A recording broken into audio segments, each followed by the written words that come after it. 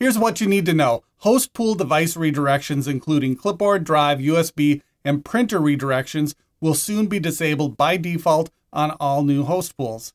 This means when the change takes effect, any new host pool will not allow these redirections by default. Administrators must enable these features on new host pools to gain that functionality.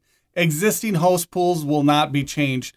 The change is significant because these redirections are frequently used with AVD. Many administrators may be used to the redirections just working.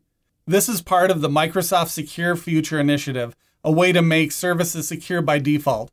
Personally, I'm happy for this change. I've seen AVD deployments that leave the default settings, and the admins are surprised to find out that the C drive on the client computer is mapped to the remote session where data can be passed back and forth.